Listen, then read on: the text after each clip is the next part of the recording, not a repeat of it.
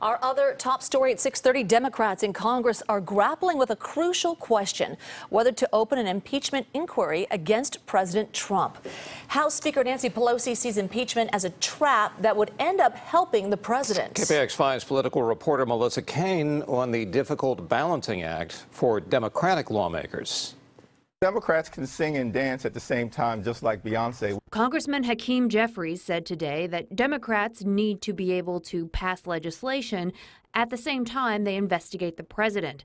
But he stopped short of calling for impeachment. We'll proceed as Speaker Pelosi has eloquently laid out, methodically yet aggressively, to get to the truth. Congresswoman Rashida Tlaib has introduced a resolution that would start the impeachment process.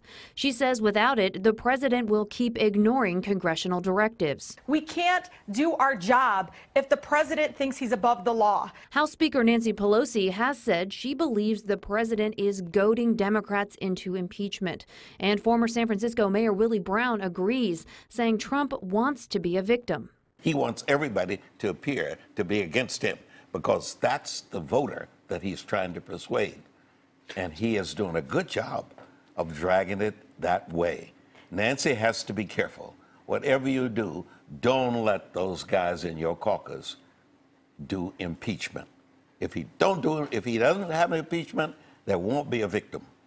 Well, you know, but does that work against Joe Biden or even a Bernie Sanders, Elizabeth Warren, in the way it worked against Hillary Clinton in 2016? Neither one of the people you named can win against Trump if Trump is a victim.